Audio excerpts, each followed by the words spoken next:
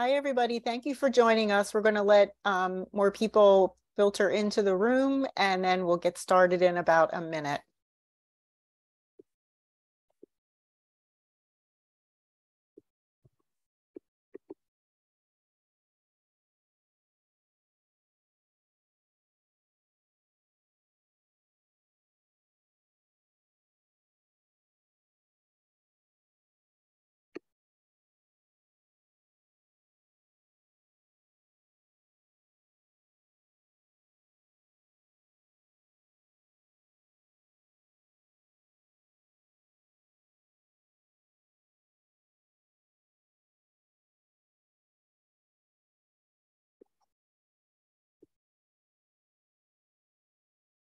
Okay, I'll go ahead and get started. There's still people who are joining us remotely, but I'll just kind of get going, and by that time, everybody will be ready to go.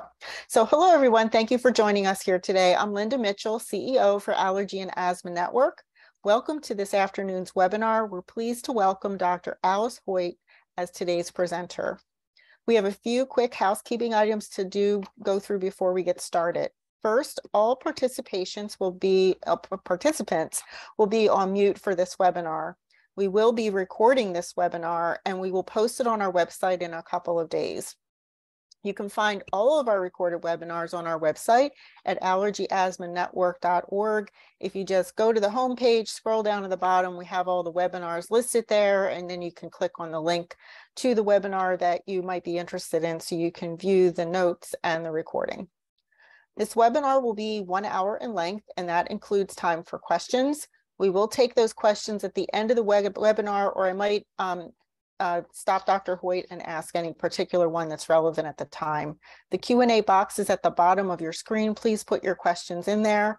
We have someone monitoring the chat if you have questions or need help technically, and we will get to as many questions as we can before we conclude today's webinar. This is an advances webinar presented in partnership with the American College of Allergy, Asthma, and Immunology. The college offers CMEs for this webinar. We also have a certificate of attendance if you need it for your records. A few days after the webinar, you will receive an email with supplemental information and a link to download the certificate of attendance if you need it. We will also try to add the link to the certificate in the chat during today's webinar. So let's get started. Today's topic is one dear to my heart. It's emergency planning for children with asthma and anaphylaxis. Between 1.6 and 5% of people in the United States have experienced at least one episode of anaphylaxis. The most common triggers are certain foods, medications, and insect stings. Many people with food allergies also have asthma. Since respiratory symptoms are common with both conditions, it can be challenging to know whether someone is experiencing a severe allergic reaction or an asthma flare because of the similar symptoms. Asthma, food allergy, and asthma and food allergy combined put people at risk for a higher risk for anaphylaxis, and they can occur together, and asthma can increase the risk for fatal anaphylaxis. It's my pleasure to introduce our speaker, Dr. Alice Hoyt. Dr. Hoyt is the Chief Allergist at the Hoyt Institute of Food Allergy in New Orleans, Louisiana. She is board certified in internal medicine and pediatrics and allergy and immunology. During her fellowship at the University of Virginia, Dr. Hoyt launched a now national allergy-focused nonprofit organization, the Teal Schoolhouse, supporting the Code ANA program, which teaches medical and non-medical school personnel and childcare providers about medical emergencies. So we've got the right person here talking to us today, right? At Vanderbilt University, Dr. Hoyt continued her food allergy-focused efforts before transitioning to the Cleveland Clinic, where she helped launch its Food Allergy Center of Excellence. Dr. Hoyt decided to bring her food allergy knowledge to families in her home state of Louisiana and launched the Hoyt Institute of Food Allergy. In addition to leading the institute, Dr. Hoyt hosts the top-ranked food allergy podcast, Food Allergy in Your Kiddo, and chairs Code ANA.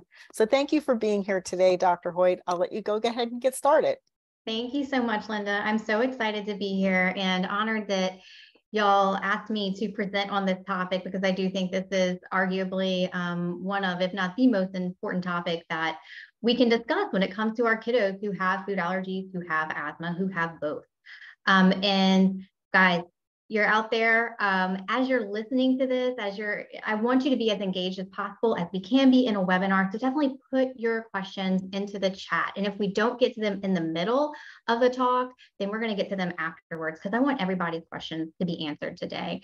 So thank you again to the Allergy and Asthma Network for hosting this super important presentation. And we're going to dive on in and get started. So you guys know, if you're here, the mission of the Allergy and Asthma Network is to end the needless death and suffering due to asthma, allergies, and the related conditions through outreach, through education, advocacy, and research, through webinars just like this. And so when you have questions, definitely put the questions in the chat. Disclosures, no relevant disclosures. Okay, what are you going to walk away with if you sit there and pay attention and engage in this presentation today? You are going to know how to do the following after this presentation. You will be able to list and describe the preparedness measures needed for a child with asthma. You're going to be able to list and describe the preparedness measures needed for children who are at risk of anaphylaxis or have other severe food allergies. And you're going to be able to develop an emergency plan for children who have asthma and are at risk of anaphylaxis. That's a lot to put into this time period, but we have a lot of resources, info in this talk. You're going to love it. So let's start. Type into the chat, please. What is your role in keeping kids safe? Are you a parent? Are you a healthcare professional? If you're a healthcare professional, what type of healthcare professional are you? And then also, please put the name of your state. I'll start. I am an allergist. I am also the parent of a little baby who has a food allergy. I am the wife of a man who has a food allergy, and I live in Louisiana. I'm looking at the chat, and we've got school nurse in Connecticut, Virginia. Ooh, lots of school nurses. All right, parents, respiratory therapists, Illinois, Washington, Texas. Oh my gosh, I love it. I love it. I love it. Keep that going. I'm so glad everybody is here. Wow. Okay, so as y'all know, in any presentation, you need to have a hook, right? You need to have a hook that gets people's attention. Well, probably the worst thing to grab our attention is what we're all thinking here. The whole reason we're all here is we want to keep these kids safe. What do we want to keep them safe from? From having a life-threatening reaction, from having a severe asthma exacerbation. And so I wanted to put up here, this is from the National Food Allergy Death Registry, which sounds terrible, but is a very important thing to keep. It's led by Dr. Stacy Doris at Vandy, an old friend of mine. She's lovely, and she does this, which is amazing. This is what we are all concerned about, right? The other reason I put this map up here is because death from a food allergy is like a shark bite. It should never happen when a child goes to the beach, and if it happens, we hear about it, right? So I want this to be something that's grabbing your attention. This is what absolutely we are trying to prevent. It is rare when it happens, but does it matter if it's rare when it happens? If it happens to your child? No, right? So by the end of this talk, you're going to know ways to prevent this from happening. And I think before we move on, I believe we have some questions.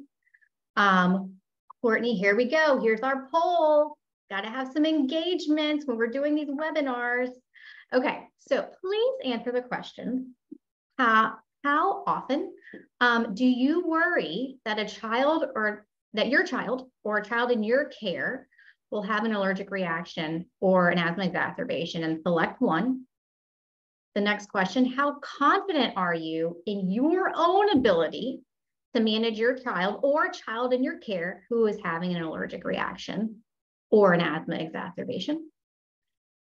And then the third question, and this was one of the reasons I wanted to hear who our audience is made up of, a lot of school nurses out there, thinking of all your child's caregivers as a whole, how confident are you in other caregivers' ability to manage if that child is having an allergic reaction or an asthma exacerbation? So if you're a school nurse, how confident are you that your non-medical colleagues, the teachers, the counselors are going to be able to manage that child.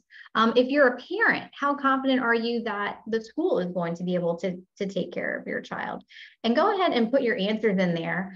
I think we probably had enough time to have people select their choice. So can we go ahead and close that? And are we able to show the answers?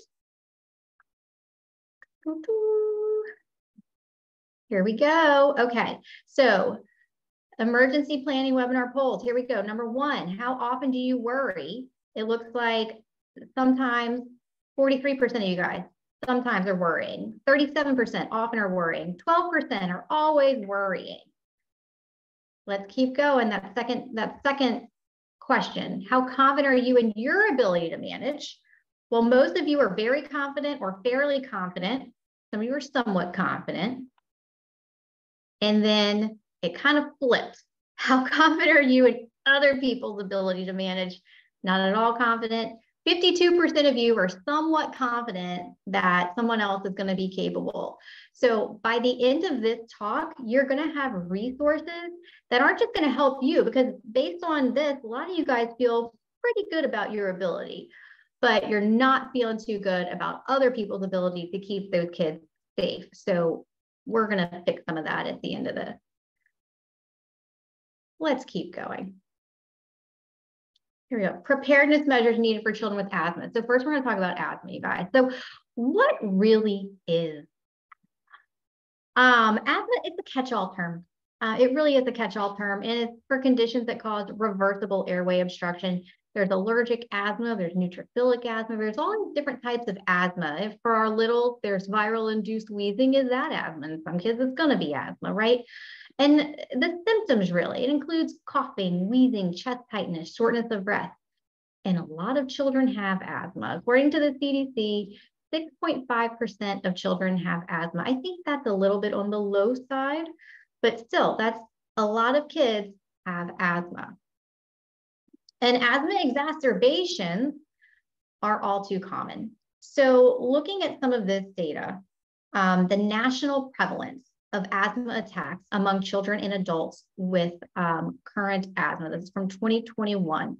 And looking specifically at this table, we have the characteristics, the age and less than 18, so kiddos or adults, and then the number of asthma attacks, and then the percent. So ultimately what this is showing us is that not only do a lot of kids have asthma, but they're having asthma exacerbations. And why is this important?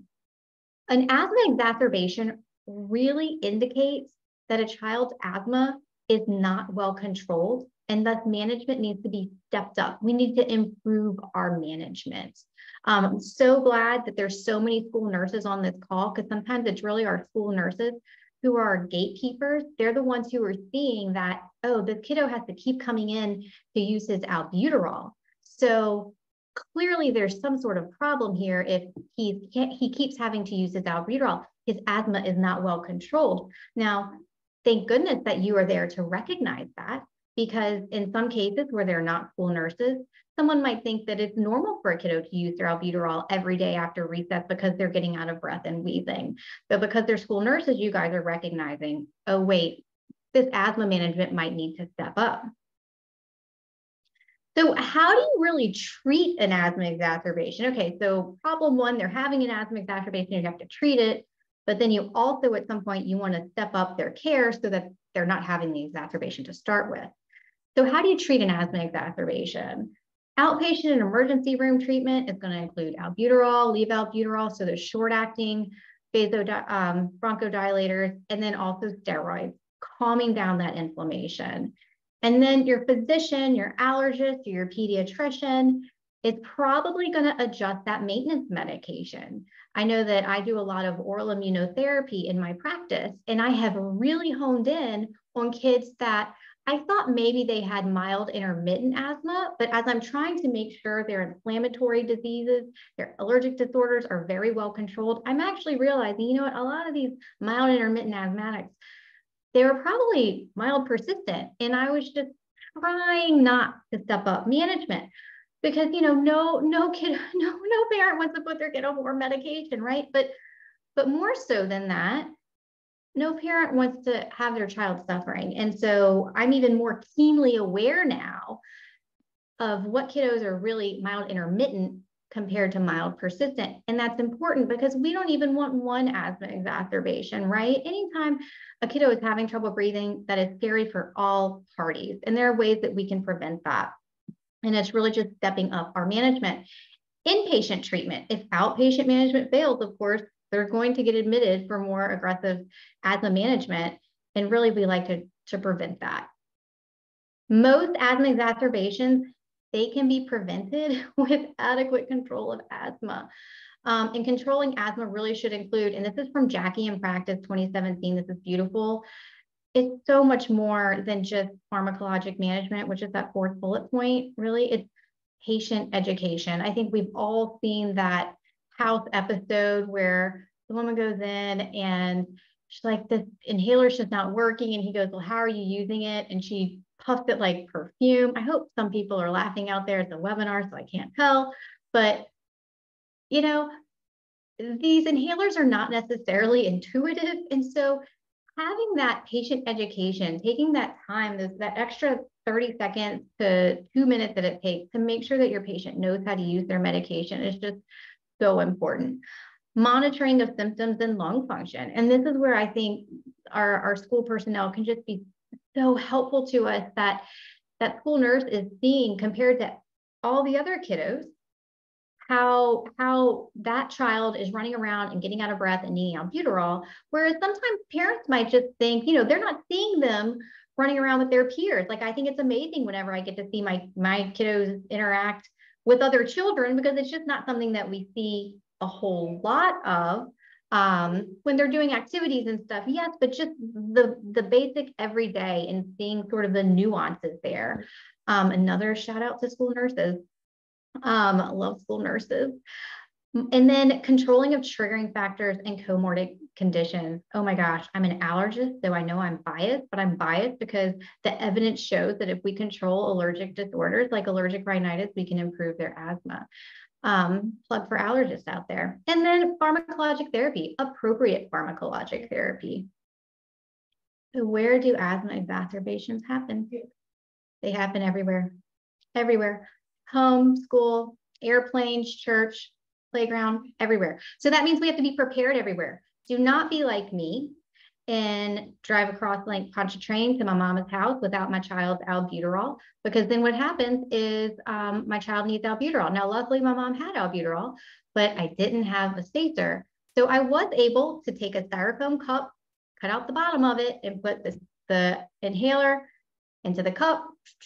She breathed it in, she stopped coughing. It was like magic. It wasn't magic. It was the correct medication, delivered in an appropriate-ish fashion. But if I had just been a little bit more prepared, then it would have been just a much better experience for everybody. So stages of childhood and asthma. As a pediatrician, and Linda mentioned, I'm board certified in internal medicine and in pediatrics and in allergy. As a pediatrician, so I did med peds, and before I did allergy. And med peds is really, you learn both internal medicine and pediatrics. And one of the most important parts of that training, I would say, is focusing on that transition from the pediatric care model to the adult care model. So if you go to GOP transition, you can learn a lot about this. And really what it is not expecting an 18-year-old who's never been taught anything about how to schedule a doctor's appointment, what spirometry is, how to look at the number of puffs left on their inhaler, not expecting them suddenly magically when they turn 18 to know how to do that, right?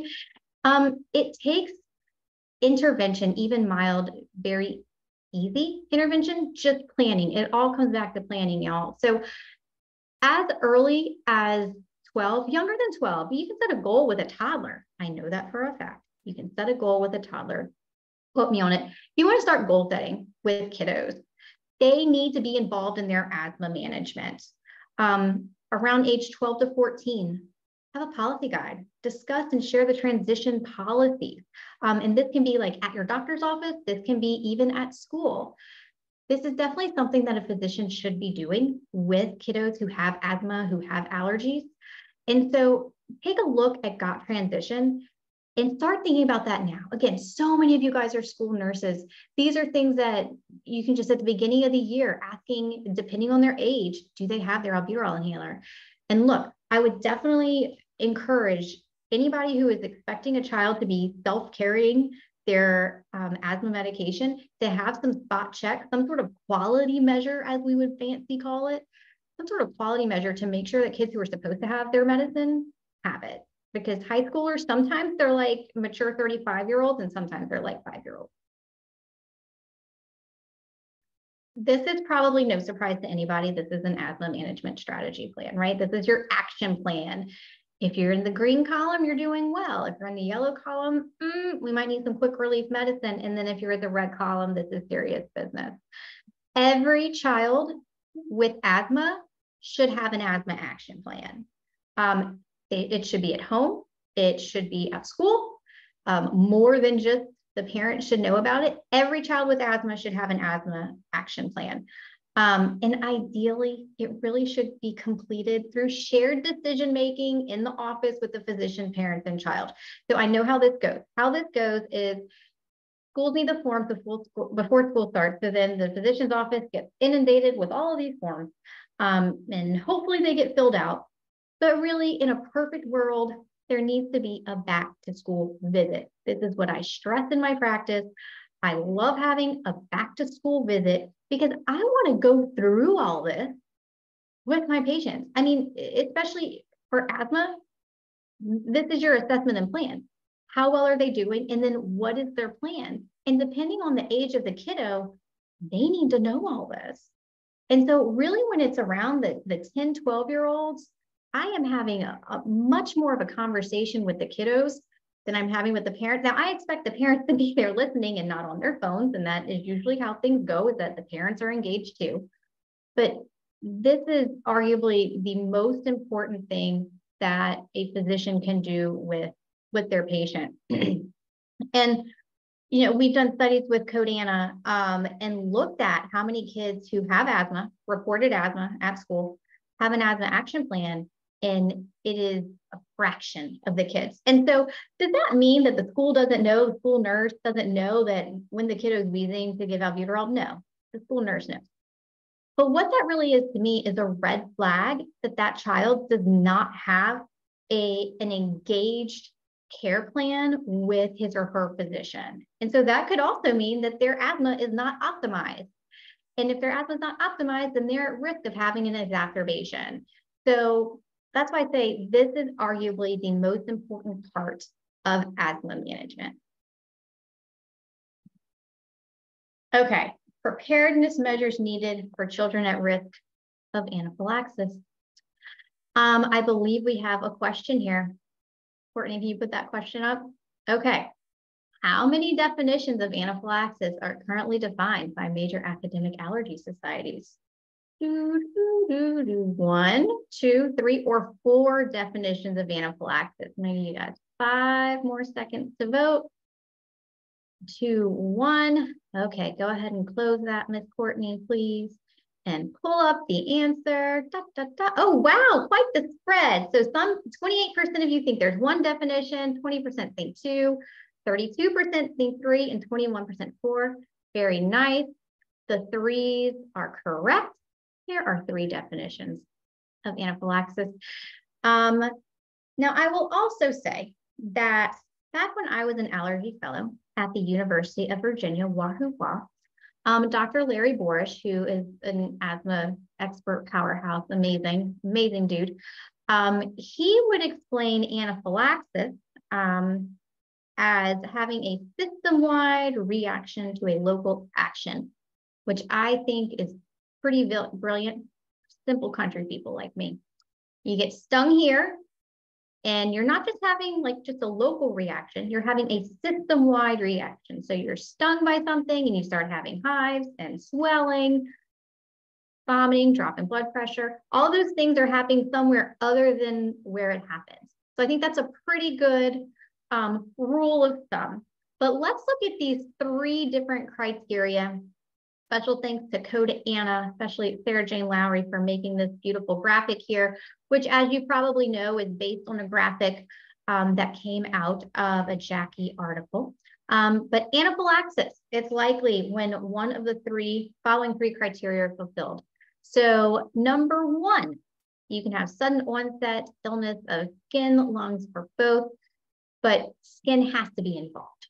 So in this first definition of anaphylaxis, skin symptoms have to be involved. And please note that skin symptoms include swollen lips and tongue. So that's all technically one system. But in the first definition, you have to have some sort of skin manifestation in addition to coughing, wheezing, drop in blood pressure.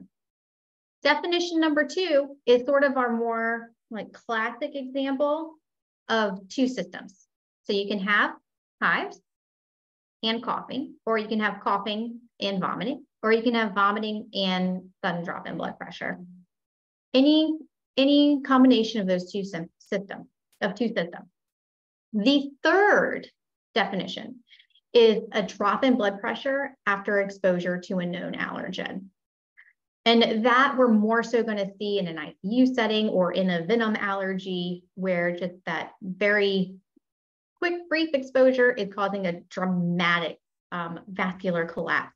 And all of these happen within minutes, sometimes to hours of exposure. So out there, I know there's some alpha-gal people out there. Alpha-gal syndrome is when you're allergic to galactose alpha-1,3 galactose, and that is a delayed onset anaphylaxis, meaning you might eat a cheeseburger and it's not 3, 4, 5, 6 hours later until you're having hives and vomiting. But still, it's still hives and vomiting. So you still have these criteria here, except that alpha-gal is going to be delayed. For every other anaphylactic condition that we know of to date, it is happening within minutes to hours. So how common is anaphylaxis? It's too common. In the Health Nut study, 5% of kiddos had food allergy at age 6.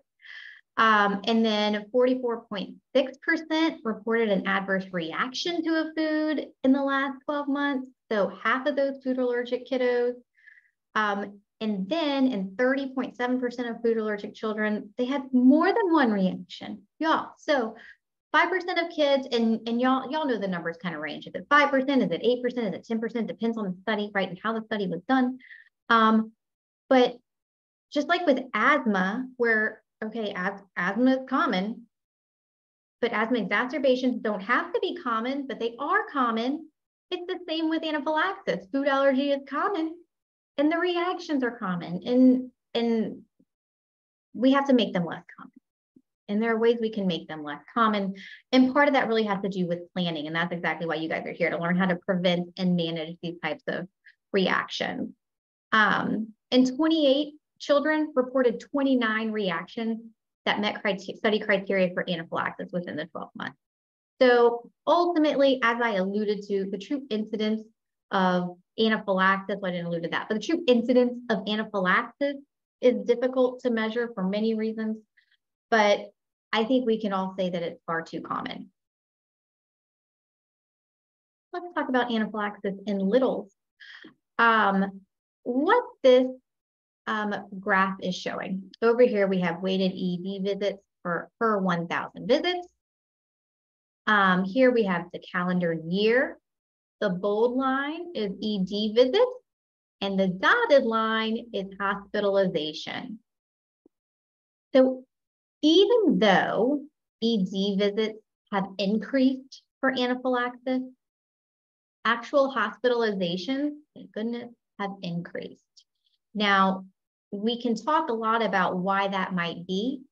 I like to think that it is because we're recognizing anaphylaxis more promptly, but also that people are more prepared to properly treat anaphylaxis with epinephrine. You know, it used to be, okay, if you're having anaphylaxis, let's give Benadryl and wait and see if it gets better. And we know based on data that prompt recognition of anaphylaxis and promptly utilizing epinephrine is what is going to result in a better outcome. We know that delayed recognition of anaphylaxis and delayed administration of epinephrine is what can result in a poor outcome. We also know that epinephrine, when administered from an autoinjector, is incredibly safe. It is the right concentration of epinephrine. It is the right dose of epinephrine, so it's the right volume going in, and it's from an autoinjector. So you're only going to be able to give that intramuscularly. You're not trying to give something IV or anything like that. And so these autoinjectors are incredibly safe. And if it wasn't a shock, then I know people would be significantly less hesitant to administer it. But epinephrine, we make epinephrine. Our adrenal glands are making epinephrine right now. So epinephrine, I'm going to get off my soapbox in just a moment. But epinephrine is the treatment for anaphylaxis, and we cannot be nervous about giving it. So what is nice about this slide is that although although ED visits have increased, the hospitalization rate has decreased. That's good. So how do you really treat anaphylaxis? This is super important. This is an example of how anaphylaxis should be treated at school. You first have to recognize that anaphylaxis is occurring, and you want to activate the emergency alert system, typically 911, getting your Medi-Ready team. If you don't know what Medi-Ready is, go to codana.org and learn all about it. You want to have that person who's having the reaction lay down. You want them to be laying down in a safe place, of course, but laying down, that's going to ultimately help the medication circulate. Then you're going to administer epinephrine. Epinephrine administration, if you're on this call, then chances are you know how to use an epinephrine autoinjector. And then because you're in a school setting, you are transporting them to the emergency room via EMS. There has been a lot of discussion amongst allergists, especially after COVID, about having a family have to go to the emergency room after one dose of epi. That is a decision that needs to be made between a family and their allergist. I can tell you that in my practice, a lot of the families, we feel very comfortable saying, you know, if it's with the parents, there's an accidental ingestion, they use epi and the child is promptly improving, does not need a second dose of epi, airway is not involved, then active observation at home, that's fine. But that is a medical decision that is being made between the family and the doctor. So that should all be well decided before a reaction occurs. We'll talk about that in a minute about anaphylaxis action plans. But how do you actually prevent anaphylaxis? The avoidance, as we all know, is the only way to actually prevent anaphylaxis. Yes, you can do immunotherapy to help grow tolerance, to ultimately help a child not have an allergic reaction if they do have an ingestion of their allergen. But really the only way to prevent anaphylaxis in somebody who has an allergy is to avoid the allergen. So there are ways, I just talked about this, how to induce tolerance, but I will not go into that. So just like asthma exacerbations can happen anywhere, especially at grandmother's house, like happens with my little kiddo, where does anaphylaxis occur? This was from the Health Nut study, and it showed that a lot of episodes of anaphylaxis are occurring at home, or this is where it gets scarier for families. What if it's at a friend's house? What if it's at a restaurant or at school or somewhere else? But really, the friends' houses are the ones that I hear a lot of concern from my patients.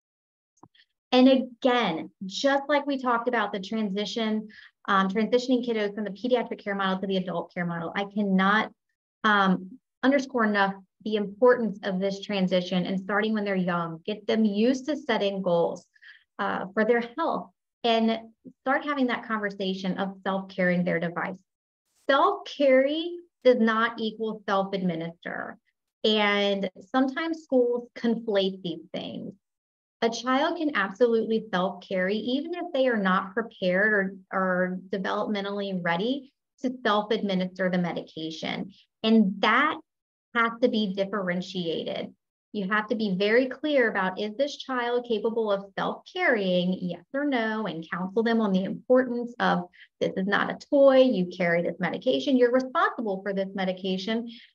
And I mean, when they're with mom, dad, do mom and dad always have backups? Yes.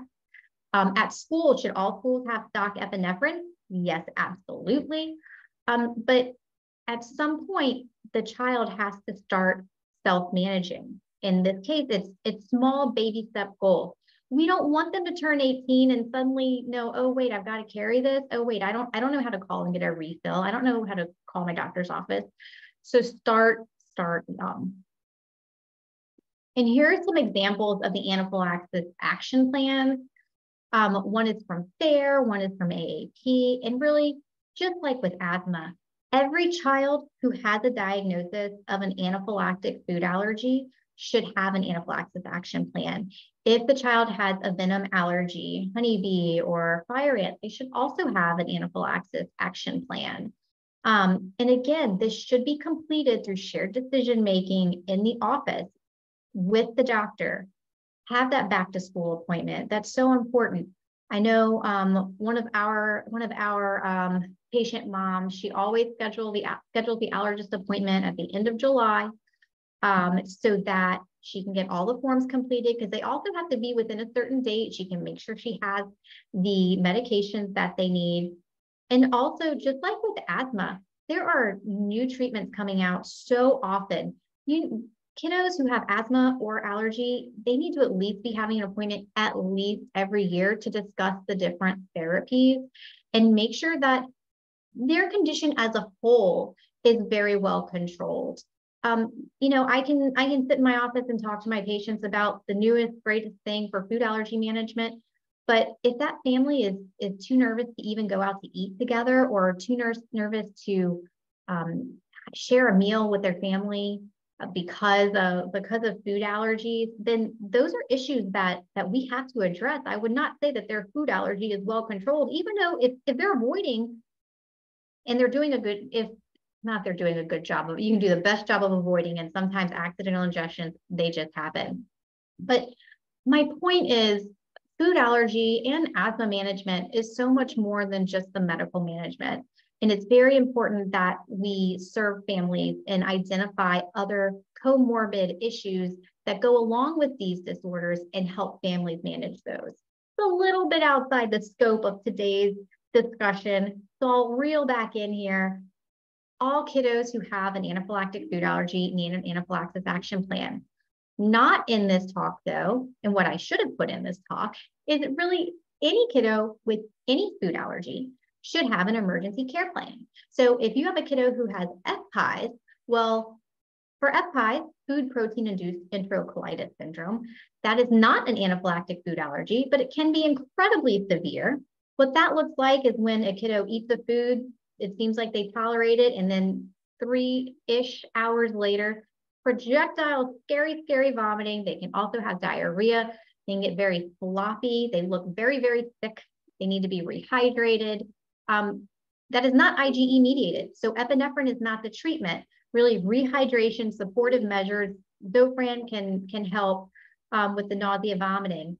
But any kid really who has any sort of medical condition that can go acute, as I say, needs an emergency care plan. So how do you develop that emergency plan? Well, let's talk about that. A child-specific needs assessment. So again, the diagnosis, annually at least, visits with a specialist to confirm or revisit the diagnoses. I mean, how many kids have I seen? I can't tell you. When I was at Vanderbilt, I really had like the rule out food allergy clinic, where so many kids, not the Vanderbilt allergist, but so many kids had been told like, oh, we're allergic to peanuts, so then you should just avoid all tree nuts. This was not the Vanderbilt allergist telling them this. And they've been avoiding all these foods, and it might sound easy, like, oh, well, just avoid it. But if you're telling a family you need to avoid these foods because if your child eats them, then it could kill them, that's a big deal. And we as doctors need to recognize that that's a big deal and not put that diagnosis on somebody who does not genuinely have that diagnosis. And so it is very important to revisit these diagnoses at least annually, because some kids do outgrow their food allergies, or they do resolve, right? Asthma improves, or is asthma getting worse and the family just doesn't really realize it. I was working with a family recently who the asthma's gotten a lot better. And so they're so happy about it, but the poor little guy is still having lots of symptoms. And so even though they're seeing it as like so much better, his care providers are seeing it as like, no, no, no, wait, we get it even better. And we need to do that. That's our job. But if we're not seeing the patient, then we don't know what's going on. So having those visits, having those follow-ups is so important. The emergency management, having the updated emergency care plans and not just doing, okay, well, this is what he was allergic to last year, or this was the asthma medicine last year. Having that shared decision-making, so important. And then preventive strategies, discuss the therapies to prevent those acute manifestations. How are we going to prevent reactions from happening? How are we going to prevent asthma exacerbations from happening?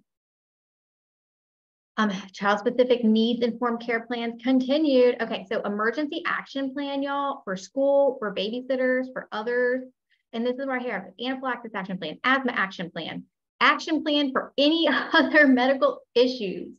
Do not ever assume, and school nurses, y'all know, we don't ever want families thinking, oh, well, they'll just do who even knows what, right? Like, in a perfect world, the doctor has laid out specifically what the child's diagnosis is and what the emergency treatment plan should be. And then well ahead of time, if there's a discrepancy, if you as a school nurse think, well, this doesn't seem consistent with what Dr. Hoyt was talking about on that allergy and asthma network discussion, because she said that we don't want to give Benadryl and wait and see what's going on here. Knowing that ahead of time and being able to sort that out ahead of time is just so much better than in the moment trying to figure out what's the right thing for that child. So school plan. Do you need a 504 plan? Do you need an individualized healthcare plan? Do you need an IEP? I am not going to go into significant detail about these, but I will say that in most cases, having a 504 plan is incredibly helpful. Having an individualized healthcare plan, that is going to be different than having a 504 plan. That gets more in the weeds about specific healthcare stuff. And an IEP is more if educational needs are affected by it. But Allergy and Asthma Network has some really, really great resources on these. So definitely check those out. Extracurricular plans. Parent-to-parent letters. So these are some of the things that I have found in my practice that we as doctors haven't really been helpful for our patients in telling them how to manage this stuff. So I've actually created some of these resources where it's a parent-to-parent letter. It's a template for how you can tell parents, or how on your group me you can send out to the parents in the class of like, my child so-and-so has this allergy. Thank you so much in advance for trying not to bring any treats that contain this. If you do, please just let me know so that I can make other accommodations, things like that. And then activity-specific plans, soccer, all these other things. You want any adult who is responsible for your child to know how to manage if there is an emergency, and it all comes back to planning. It all comes back to having that up-to-date plan. So what school plans? Do you need an action plan? Yes. Every kid who has any sort of medical condition needs an emergency action plan, a 504 plan. You may need one if you think your child's food allergy limits their ability to participate fully in school activities and require special accommodations. I think this can be very helpful to obtain these. An IHP, it's more than an action plan. It really helps the student stay well at school. And then an IEP is more if an educational disability is present. So that's a very quick overview of these. And then what other plans? So this is an example of a social sharing plan. Very gently says, this is my kiddo, this is what they're allergic to. And these are some of my favorite foods, some of my favorite alternatives. Because many kiddos, they do participate in some form of extracurricular activity where they're supervised by adults that are not their teachers. Their school nurse is not there after school. It's important that there are both preventive strategies and emergency management strategies known to all adults responsible for the child. And as kiddos get older, it's really important for their friends to know too. And what I have seen is that this really becomes a beautiful way that kids are being empowered to be leaders and to show kindness and love on their friends by advocating for their friends. And then plans for people outside of the school setting. And this is that social sharing plan that I mentioned. Here's an example of a child-specific needs assessment, I am all about tables. I love tables and I love lists. So here we have this table that I made where I have a child's diagnosis, their emergency plan, their emergency medications, and then what preventive and management strategies should we have in place for this kiddo. So this kiddo who has asthma absolutely needs an asthma action plan as their emergency plan. Emergency medications are include albuterol, spacer, and steroids.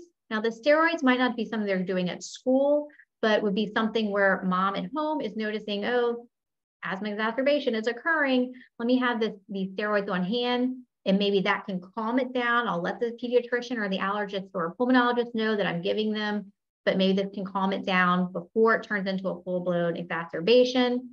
And then what are the preventive and management strategies? The IHP, the maintenance medication, the social sharing, the extracurricular plan. And so you can see similar stuff for peanut allergy, anaphylaxis action plan, auto injectors, and then preventive and management strategies. Global strategy.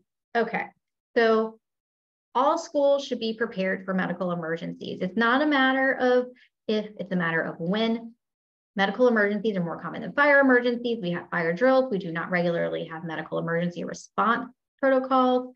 That is where Codana comes in and helps schools have medical emergency response plans, have teams, and stock medications. There's no reason all schools shouldn't have stock epinephrine, stock albuterol, stock naloxone. If you want to learn more about that, Codana's Medi Ready. So I am not overtime. Woot, woot. And now you know how to describe and list the preparedness measures needed for kiddos with asthma, those who are at risk of anaphylaxis, and you have all the tools you need to develop your emergency plan, to have that emergency plan, also know the preventive measures and what your kiddo needs and what kiddos in your care need. Thank you. You can follow me on social. Next webinar. That's going to be a good one. Okay, Miss Linda. Do we have questions? We do. We've got 8 or 10. Are you ready for some rapid fire questions? Let's do it. Let's do it. Okay. First one is, I give epi when a student has eaten a known allergen, has asthma, and states their airways feel tight. I sense other medical providers aren't as quick to administer. I'm wondering if I'm being a little bit too proactive. I don't think you can be proactive, too proactive when it comes to epi. Administering epi will not have any long-term adverse effect that will cause pain at the injection site and an increase in heart rate, whether a kiddo needs it or not. Why we don't want to wait and see if other symptoms start to occur is because then we're behind the 8 ball. We want to promptly recognize and promptly administer. And honestly, if you administer and then you're told, oh, well, they didn't really need it, well, what you actually did was a great job because you cut that anaphylaxis off before it could develop into a life-threatening reaction. Great. Can you comment on the use of Benadryl at the same time as using epinephrine? Sure. So Benadryl itself is not a great drug. It's an old drug. It crosses the blood-brain barrier. It can cause altered mental status, whether that is frogginess or the opposite, meaning kids get really hyper. But regardless, you really don't want to be administering anything with anaphylaxis that is going to cause altered mental status. So that's one reason not to do it. The second reason not to do it is really because you don't want somebody thinking, oh, well, I need to give the Benadryl first, and let me just wait and see if I really still need to give the epi. On top of that, epinephrine is the medication that is going to shut down those mast cells, those allergy cells that are secreting the histamine. And so you can give the Benadryl or any antihistamine and see if that can help stop some of those itchy symptoms after it comes out, or you can just give the epi, which is going to stop it from coming out. And it's also going to help with the itchy and with the swelling. So is it wrong? Is it wrong to give Benadryl? I tell my patients, throw the Benadryl away. I don't want you ever giving any more Benadryl. Give Zyrtec, give Allegra. Just don't give Benadryl. But the root of the question, I think, is it wrong to give an antihistamine at the same time as giving epi? It is not wrong to do it at the same time, but epinephrine is the first line treatment for anaphylaxis. Good. We have two questions about exercise-induced bronchospasm. Oh. First one is it normal for a student to use their inhaler before going to PE or before going outside for recess if they're having no symptoms? We have two students whose parents want them to be using it before PE or recess. Yes, so that is normal. So that's an exercise-induced asthma, and that is probably the only perfectly appropriate time that someone can use their albuterol before they go out and do exercise. So that's perfectly fine. If you, however, feel like, you know what, they're still getting winded or I have a concern about this, then that's absolutely a great time to have a bilateral relief between you and the doctor so that y'all can talk through together what the proper indication of that is. And of course, have the parent looped in. We always do total transparency, shared decision making. But I love that that's the question and that you're so mindful of that. But yeah, that is a strategy that we do incorporate. And related to that is if a student is using their inhaler before exercise every day, is their asthma considered controlled? That's a good question. If they're using it because their doctor has told them, well, you have exercise-induced asthma and you really only need it before you exercise, there are literally no other times that you need it. It's perfectly fine. We will still say that that's well controlled. I will say though, when you sort of dive deeper into those cases, sometimes you can find that they are having sometimes have some symptoms at night. Well, sometimes this. And really, if you do trial a controller medication and they're not needing it before exercise, then actually sometimes their stamina can improve. So that is certainly a strategy that we use, and it's not a wrong strategy. But there are other strategies to also consider. I'm kind of hedging on that because it's really very patient dependent. Okay, I have a question for you that hasn't Yeah. been submitted. Okay, can you talk about whether you're not sure if it's an asthma attack or if it's anaphylaxis, and should you use epinephrine? Yes. So if you're not sure if someone's having an asthma attack or anaphylaxis, it is absolutely yes, you can, and is encouraged to use epinephrine because it is our kiddos who have asthma and food allergy that are at risk of fatal reactions, as you mentioned in the beginning of the call, Linda. And we do not want to mess around waiting for more of those allergy cells to secrete more of those bronchoconstrictors, vasodilators, to make the reaction more severe. We want to go ahead and cut it off at the pass. Now, if it's an asthma exacerbation, epinephrine is actually one of the therapies. It's not the first line therapy, but it is one of the therapies that we use sometimes to treat asthma exacerbations in the hospital setting. Giving epinephrine is not going to hurt them. In that case, you could absolutely give epi and give albuterol at the same time, and none of that is going to, when I say hurt them, it's not going to cause any long-term effects. You want to be as proactive as you can, especially in our asthmatics who have food allergy, because those are the ones who are at risk of fatal anaphylaxis. That's an awesome question. Yeah, thank you. Yeah, and 30 years ago, before there were auto injectors, I would take my son to the emergency room as a baby. They'd give him 2 shots of epinephrine and a dose of solumedrol. So it used to For be, asthma. yeah, for his asthma. Yeah. Yeah. Yeah.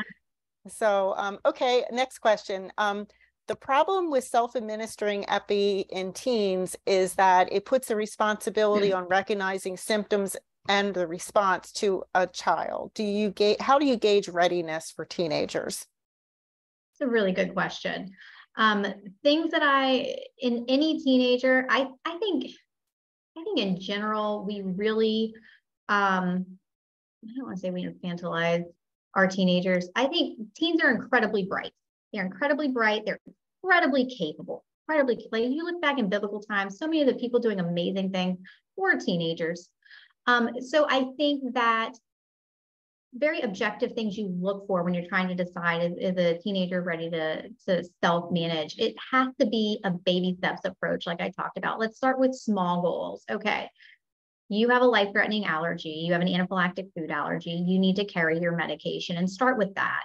And then build up. Don't expect them to suddenly be able to do all these things at once because for years, it has been mom, dad, grandmother, somebody other than themselves who has been solely responsible for doing all of this stuff.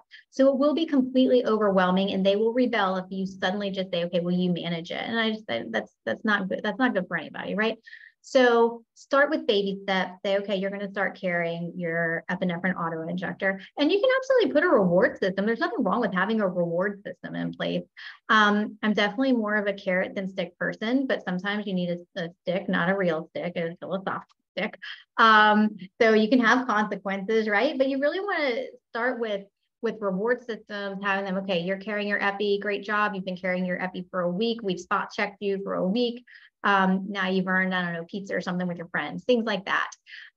But really don't expect them to do it immediately, but start the conversation. Absolutely, the physician needs to be involved, and they will start to take the baton. It really is like the relay where you're running, and then they start running with you, and you run together for a while before they start going. And so that's how this should start.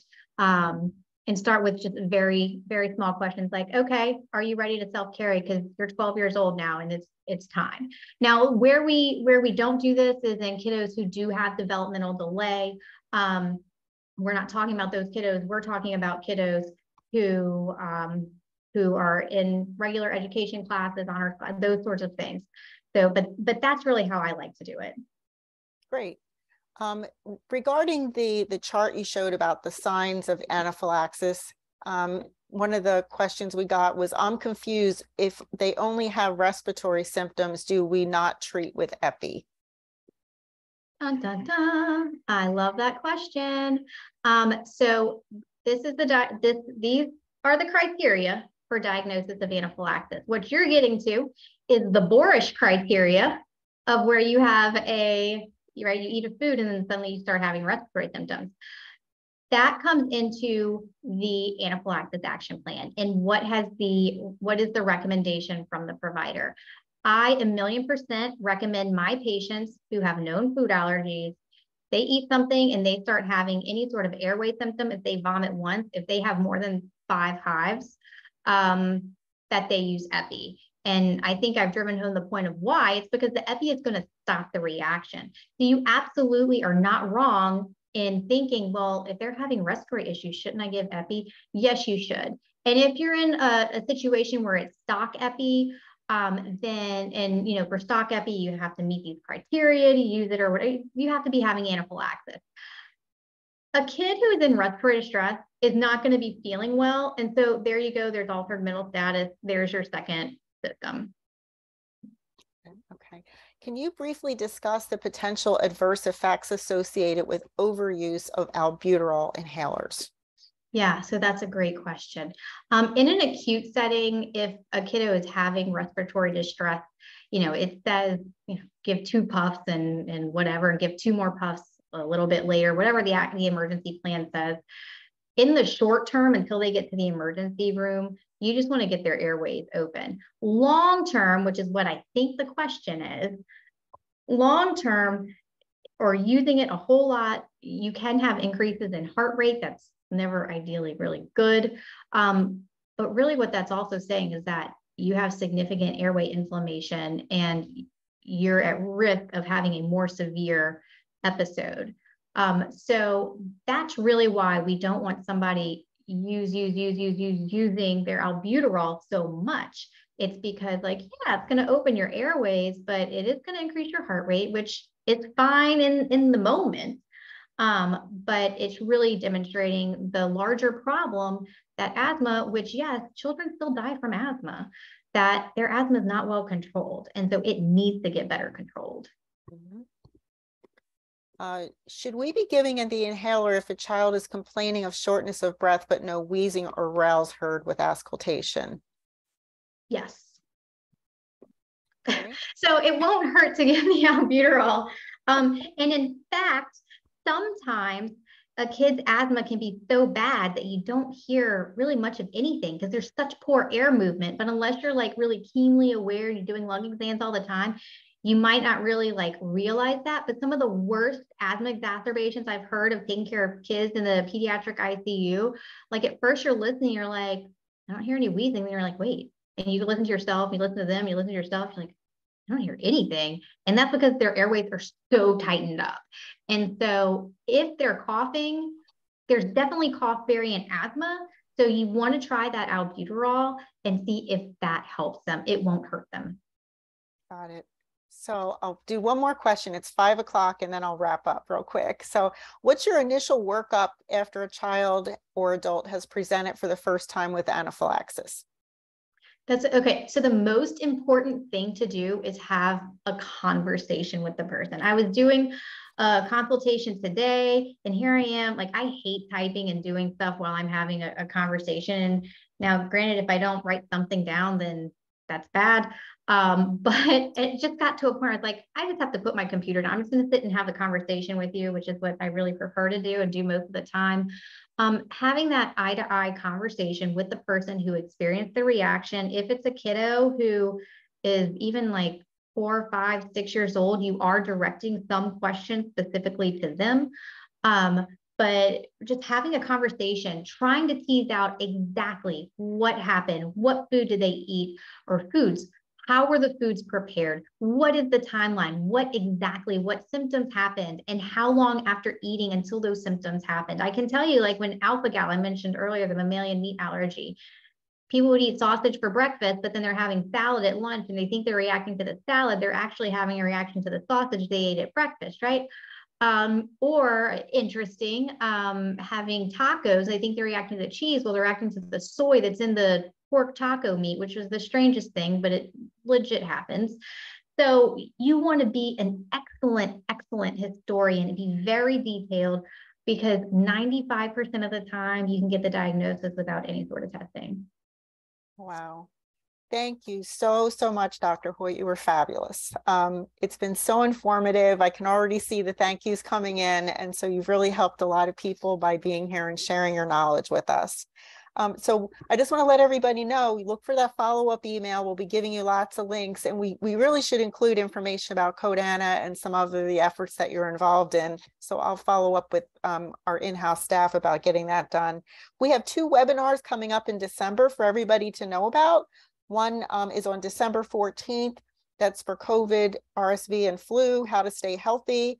And in January, we'll be having another webinar about not everything that coughs is asthma. So look for that email in the next few days. Thank you sincerely from all of us at Allergy and Asthma Network, where together we work so that everyone can breathe better together. Good night, everybody.